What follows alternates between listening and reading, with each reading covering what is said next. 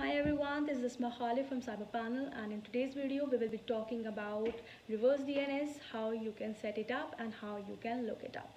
So reverse DNS basically is a type of name resolution that looks up IP addresses to get the domain name instead of DNS, which actually converts your domain name into IP addresses. So in this video we will be checking out how you can look up DNS in Windows in a Linux machine and using online tools, and we will be seeing how you can set up your reverse DNS with server providers. I'll be using Vultr and Hetzner today, and after that we'll see how you can issue SSL against that domain name. So without further ado, let's just jump straight to the video. Okay, so first of all, we are going to see how you can look up your reverse DNS in Windows, in Linux, and using an online tool. So for Windows, simply run into the CMD, and over here enter ns lookup, and after that you have to enter your IP. Once you do that, click enter, and it's going to give you the name of your reverse DNS. So for this IP address, we have dns.google. Now this is how you can check it out on Windows. Now we're going to see how you can see that using a Linux machine. Okay, so over here, we can do two commands. We can do the dig command and we can do the host command. So for the dig command, you simply have to write dig -x, that is the type, and after that simply enter your IP. And once you do that, click enter. Oh, I forgot the full one. Dig -x 8.8.8.8. Click enter, and now it's going to give you your DNS, your reverse DNS. It's right over here. Now this is how you can check out your reverse DNS using the dig command. Now with the host command, you simply have to write host, and after that enter your IP.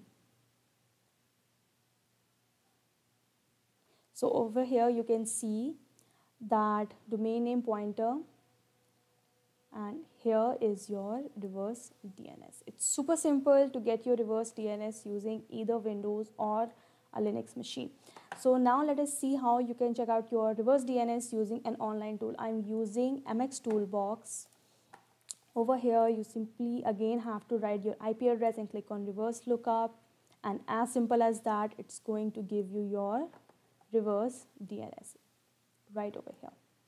So this is how you can see your reverse DNS using Windows, in Windows, in a Linux machine, and using an online tool.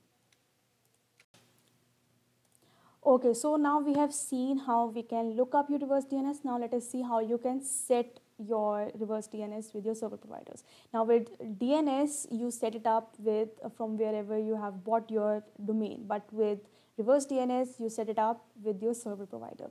So every server provider has their own method, but I'm using Vultr and Hetzner today, and I'll show you how simple it is to set up your reverse DNS. So enter your Vultr account, log into it, and scroll down, open up any one of your VPS. I'm just going to go with the very first one. From here, click on settings. Once you do that, you'll see that this is your REST, your netmask, your gateway, your reverse DNS. Now I have already set my reverse DNS, but I'll show you how you can edit it. For example, if instead of your domain name, you're seeing your pointer, so simply click on it, change your reverse DNS, and click on this tick mark. Once you do that, it's saved. Now this is how you can set up on Vultr. Now we'll see how you can set it up on Hetzner. Open up your Hetzner, open your project. From here, open any one of your VPS. Once you enter it, click on networking from the left hand side menu. And again, I have set up a reverse DNS over here, but if you don't see your reverse DNS or you see a pointer over here, simply click on the options, click on edit reverse DNS, and you can edit your reverse DNS over here. Once you're happy with it, click on edit reverse DNS, and that's it.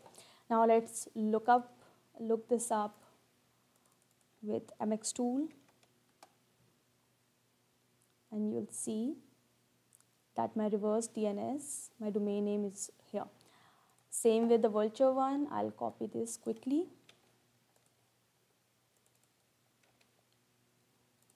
Oh, I just copied a whole line.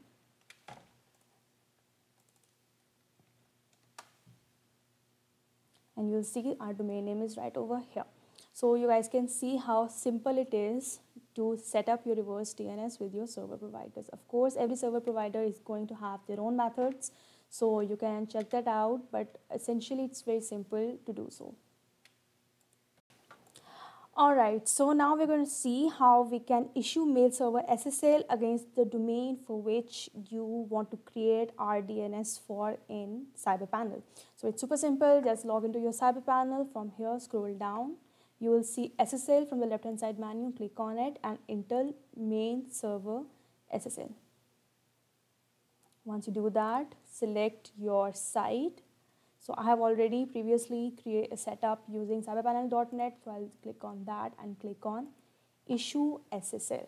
Now it's super simple to do that, and you have to be careful that your domain name is the same as that of the rDNS that you're setting up with the server providers.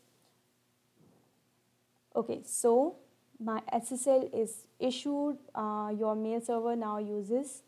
Now let's encrypt. Okay, so now the mail server host name will be that of the domain name. So for example, if you send any mail, the address on top of it will show cyberpanel.net. So that's it for today. That's it for today's video. If you still have any questions, just drop a comment in the comment section, and don't forget to like and subscribe CyberPanel.